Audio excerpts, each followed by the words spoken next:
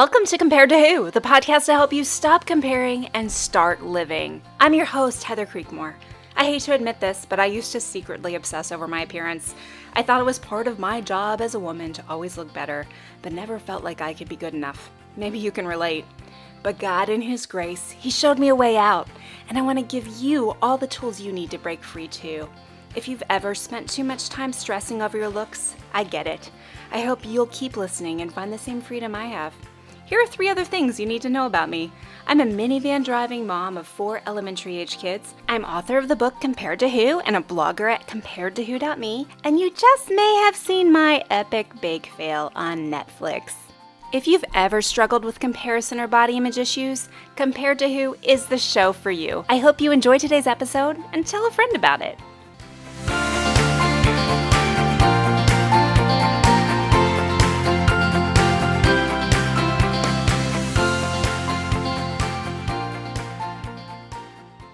Hey there, I'm Heather Creekmore, and I am so glad you're listening today because in today's episode, we're going to talk about how to stop troubleshooting your life and how to start living.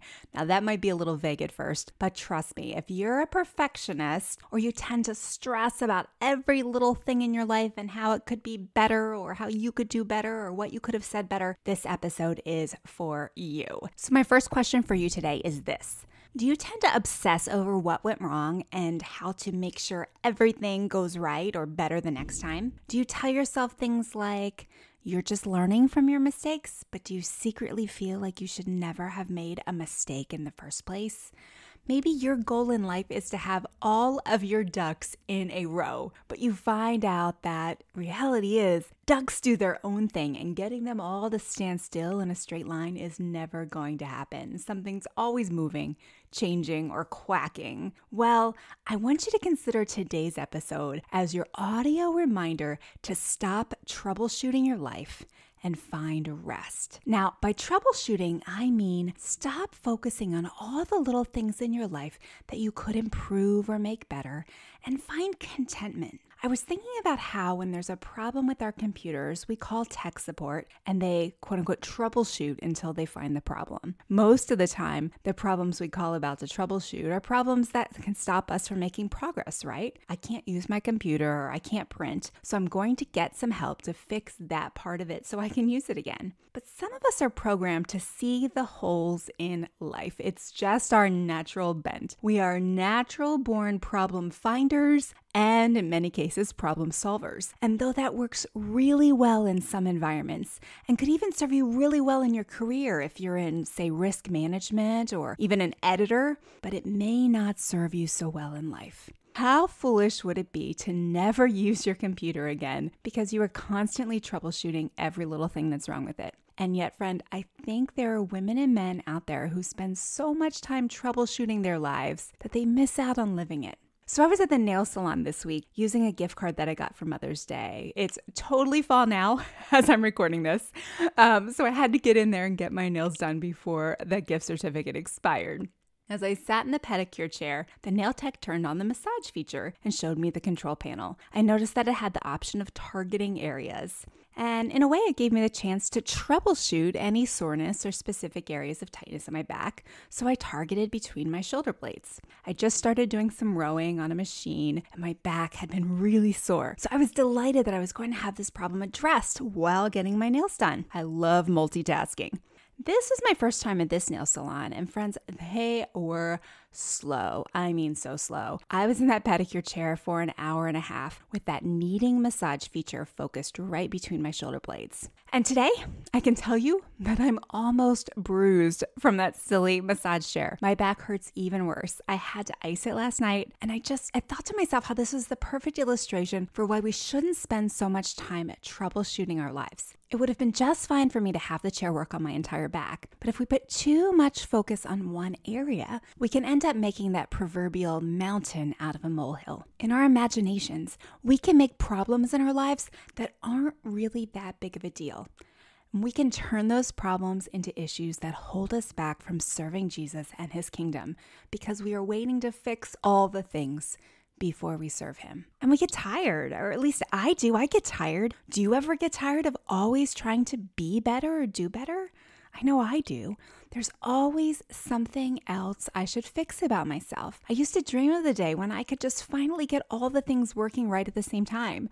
In terms of body image, I used to dream of when I could get my hair, my makeup, my weight, my outfit, my appearance, like if they would all be good just the same day, and then get my routine perfect, not say anything too awkward or do anything awkward in front of other people. Like if all of those things would happen in the same day, I used to think that was my ideal. But alas, that's never happened, not even once. In fact, there's always something that I come away with thinking, I could have done that better. I should have done that better. And when I troubleshoot my life, I spend so much time thinking of the could-haves and the should-haves and the would-haves that I don't get to enjoy living it. Do you troubleshoot too? Here are a couple ways that I do this personally. See if any of these sound familiar to you. First, there's the area of my appearance. Physically, I fight not to stare into the mirror at the parts that need improvement, rather than finding contentment in the truth that my body, though flawed, works mostly just fine. I saw a meme a few months ago with a picture of a soldier who had lost both of his legs in Afghanistan, and the quote beside it said this: "When people ask me how I can be so positive about my legs, I ask them how they can be so negative about theirs." Oh, friends, this struck me hard. We are way too critical of ourselves, and in our self-criticism, we miss the big picture. We miss the opportunity to be grateful for our bodies that we can get out of beds by ourselves every day. We take things like walking for granted. I try to remind myself, and maybe you've heard me say something like this before, but God has given me physically every single thing I need to accomplish His purpose for my life. So what this means is that whatever God has planned for me, He's already given me the body to do it. Yes, I need to be a good steward of my body. There are ways that I could abuse my body that would certainly make it harder to serve God. So I do have some responsibility to take care of my body. But I don't have to stress that my legs are too short or my nose is too square for me to do what God has called me to do. All He needs from me is to be willing and able to use the body He's given me to serve Him. So people always ask me, well, but what if I need to lose weight? And they say things like, I'm so consumed with my size and losing weight and how I need to get this extra weight off that it's really hard for me to think about anything else. And I get that. It is hard when you're trying to lose weight to think about anything else. But here's my response. I encourage them to get busy serving God because though losing weight's never easy, it can be easier if you are serving God while trying to lose weight. Why? Because an amazing thing happens when we start going all in to serve God. We get distracted, and I mean distracted in a good way. We realize that our appearance is not the most important thing in our lives, and we get motivated to be healthier, not for vain reasons, but because we start to experience how being healthier helps us feel better now, and how it makes it even easier for us to serve. Do not wait until you lose that 30, 50, 10, 100 pounds, whatever it is, to start serving God. Engage your heart in His work, and I think you'll find that your eating habits will naturally shift a bit as you find a greater affection for Jesus and His people than maybe you have for food. So back to troubleshooting. Friend, if you are always troubleshooting your body, you're going to stay stuck never enjoying your body. Honestly, if you're married, you've probably experienced this. You get so fixated on the parts of your body that you don't like that it interrupts your intimacy.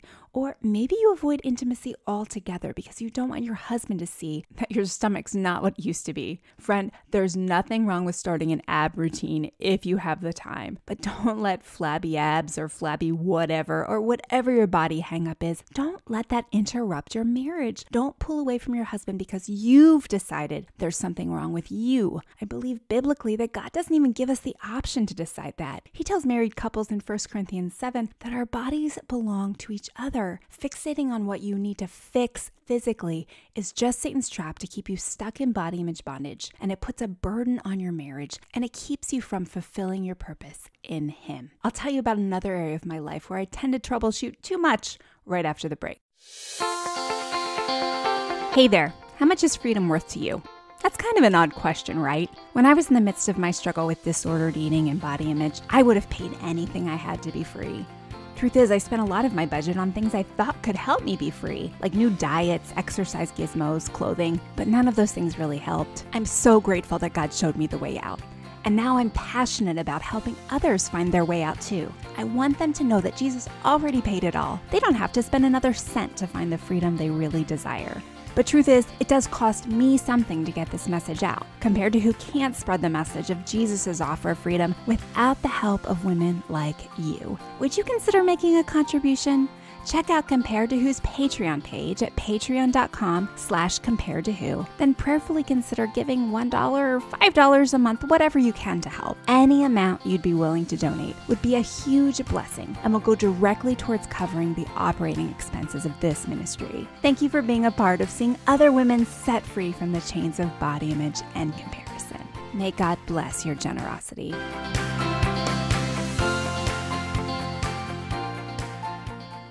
The second area where I tend to troubleshoot my life too much is by overanalyzing my every word and action. Do you do this too? I can talk to a microphone or write a book without fretting too much over my words. But honestly, sometimes in friendships, I feel like awkward things come out of my mouth all the time, and I don't even know why. Then I wonder if the other person thought that they were awkward, or worse, if they were offended by them.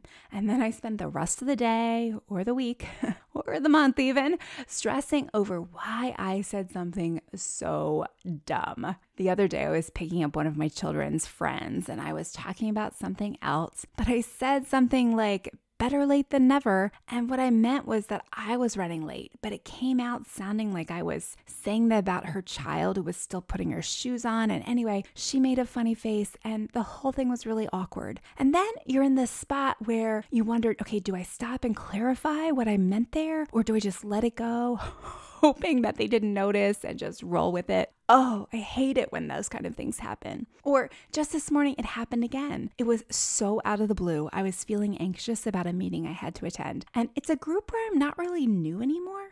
I had friends in the room, but for some reason, nervousness just welled up within me. And I started actually trembling a little bit as I got my plate of food. Then, to make matters worse, I had to get some water out of this fancy pitcher thing while holding my plate. And you guys, I was shaking so much that I almost dropped the entire water glass, which would have been a disaster. So to avert that disaster, I used my plate of food and I caught my spilling water. And then I had to try to act totally nonchalant about the fact that all of my food was floating on my paper plate. You guys, I sat down and I ate a plate of soggy food and just pretended like nothing had ever happened because I was so embarrassed. Do you do this too? Do you spend a lot of time overanalyzing conversations you had with people, stewing in your head what you should have or could have said, or just wondering if you came out sounding totally awkward? Or do you wonder if anyone noticed that you spilled half your water on your sandwich and you ate it anyway?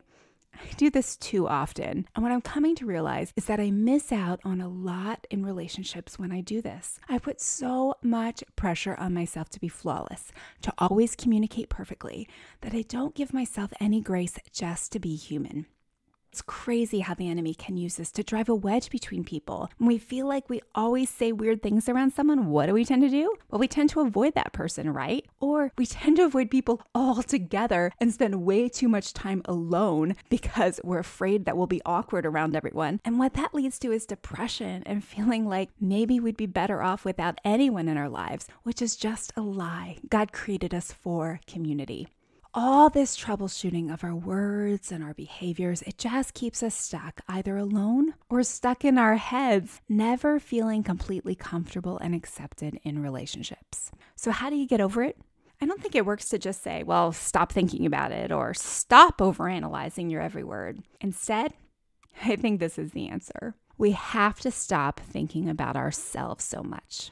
Now, that may not be the answer you expected, but it really is a cure like no other. You see, what I've come to realize is that when I spend so much time stressing and thinking about what I said wrong or what weirdo thing I did, I'm spending time thinking about a subject that always keeps me trapped. That subject is me. I get stuck in me land where my thoughts are consumed with me, and me. And the more time I spend in me land, in my thoughts, just like the more time I spend staring into the mirror, the more I can find that I need to fix about me. I need to stop talking so much, or just smile and nod, not say anything, or I need to stop being sarcastic, or I need to learn how not to be so loud or so opinionated. All the thoughts I have in my head about how to fix me don't actually help me one bit. Now, yes, there is the Holy Spirit's conviction about certain things, and sometimes I believe we we feel bad after we say something because the Holy Spirit convicted us to make it right. And I've had this happen too, where I've shared something with someone without malicious intent, but something about another person just came out. And God later showed me that it was gossip, and I've had to go to that person and ask them to forgive me for saying it.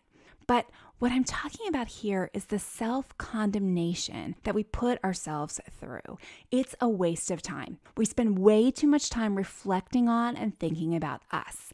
And what God wants, I believe, is for us to let it go, to turn our attentions off of ourselves and onto Him and other people. I mentioned this verse a few episodes ago, but Philippians 4:8 talks about what we're supposed to be thinking about. And the list is long, but it's whatever's true, noble, just, lovely, of good report. We start spinning things in our head about ourselves that aren't any of these things. And then we wonder why we have anxiety when we go to meet people. We can literally shred ourselves to pieces through our troubleshooting and destroy our capacity to be vulnerable and to love others. If you want to stop overthinking your every conversation and every text interaction, my encouragement to you is this. When it comes to mind, stop your brain by stopping and praying for the person that you interacted with. Say, God, if I miscommunicated with them today, I am trusting you to intervene. I'm trusting you to make my intentions clear. I pray that this person will know most of all that you love them, but let them know that I love them too. Please help me to grow as a communicator of your love for them. And then leave it there. Give yourself closure with this prayer and don't go back to the mental gymnastics. Okay, one more area of life that we tend to troubleshoot, and we'll talk about it right after this break.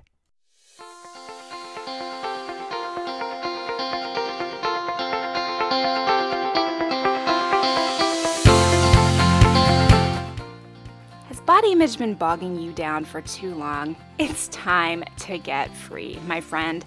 Go to comparedtowho.me, take your free body image awareness quiz. You will learn amazing things. You'll get your results right away. And I think you'll have fun too, because who doesn't love to take quizzes? Go to comparedtowho.me. There's lots of great resources on that site. Articles about body image and comparison and how you can find freedom through the gospel of Jesus Christ. Check it out today, right after this episode, of course.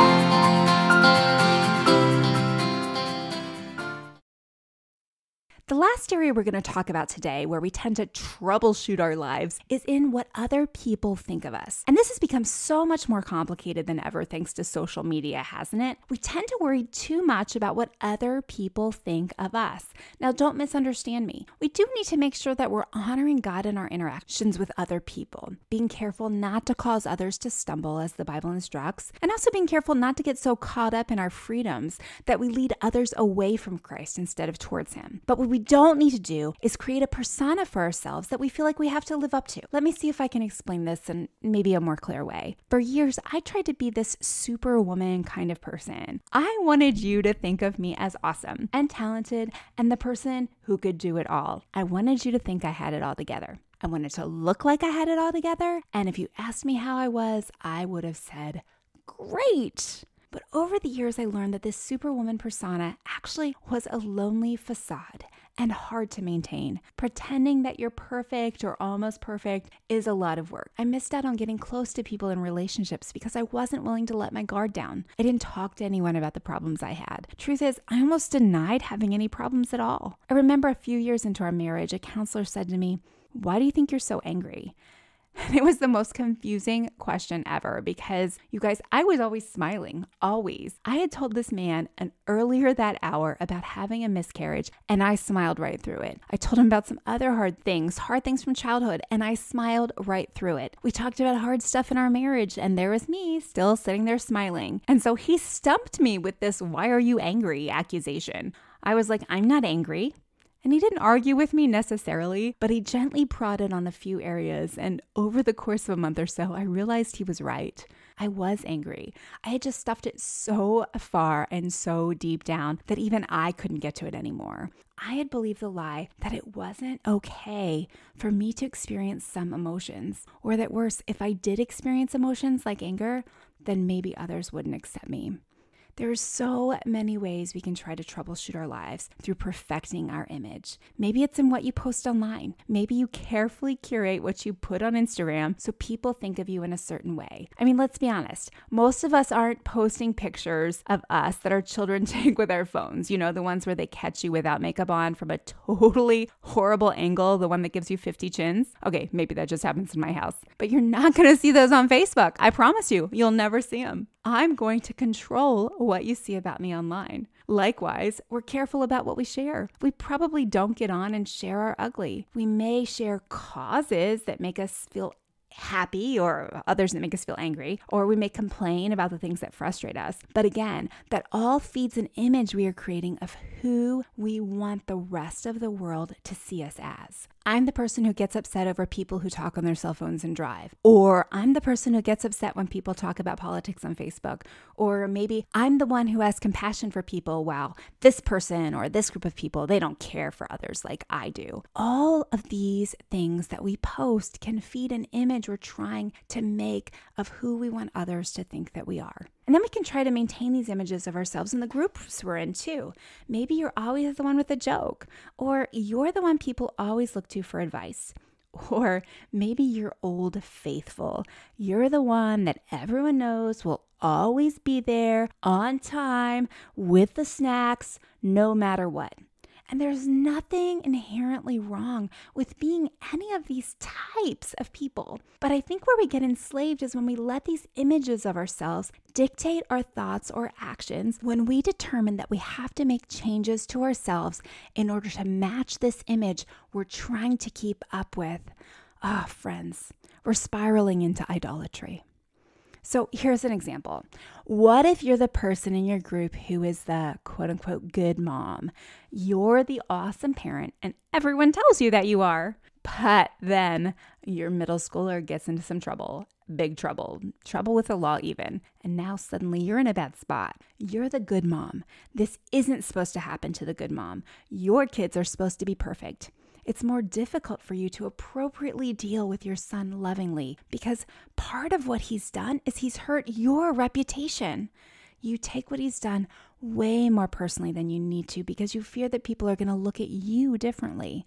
You'll no longer be the good mom. No one's going to look up to you anymore. When the truth is, friend, I wonder how much more freeing it would be to the women around you even to see that even good moms have parenting challenges. Sometimes you can be the best mom around and your child may still make poor decisions. Instead of trying to protect your reputation in the whole incident, how much better would it be to be able to come together with other women and ask for their prayers and support as you deal with your son?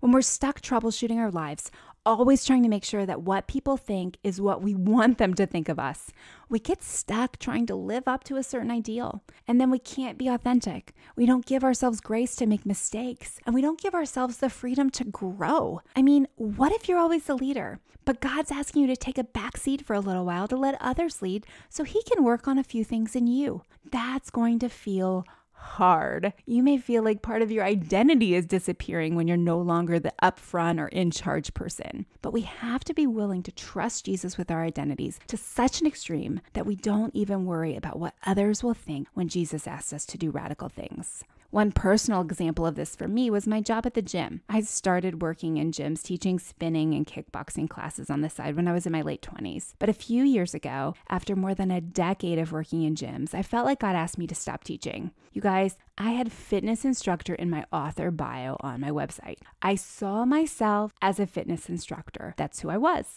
But one time a friend who, she sort of knew me, but not too well, but she ironically knew me from the gym. She read my bio and she asked me, "Why do you call yourself a fitness instructor? You only do a couple classes a week. I don't think of you that way at all." And you guys, that totally rattled me. I thought that was the image I was projecting, but here it wasn't. God asked me to quit and really let that go. And I had such a hard time. And I've shared this story on the blog before and in other places. In fact, I did a little negotiating with God when He first asked me to let the gym go. And I begged him to let me keep it. But instead, eventually I did obey. And in that, I had to let go of my gym girl identity.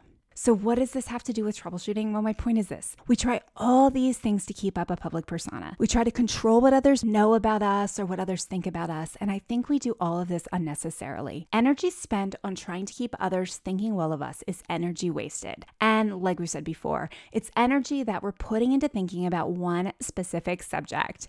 Me, and me. I'm not thinking of how I can serve and love others well when I'm consumed with what you think of me. I'm not thinking about how I can love and serve Jesus well when I'm consumed with what you think of me. Anytime I put into reputation repair or image management is time wasted.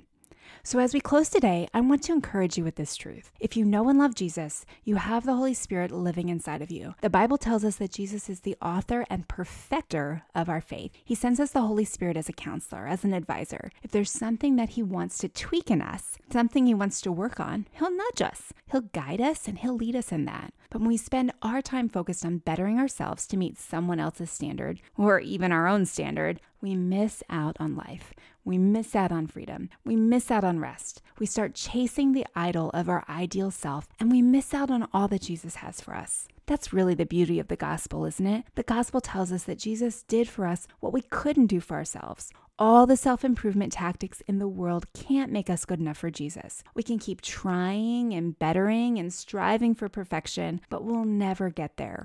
We'll never be good enough for his standard of holiness. In some ways, friends, we forget this when we get caught up in self-improvement, when we troubleshoot ourselves to bits. We forget that we can't make ourselves righteous, that no amount of earthly perfecting will fill that void in our hearts. Instead, what we need to remember is that the work is already done. Jesus paid the price for us, imperfect as we are, so that we could be reunited with the Holy God. He carried us across that chasm, not from bad to better, but from completely sinful to righteous in God's eyes.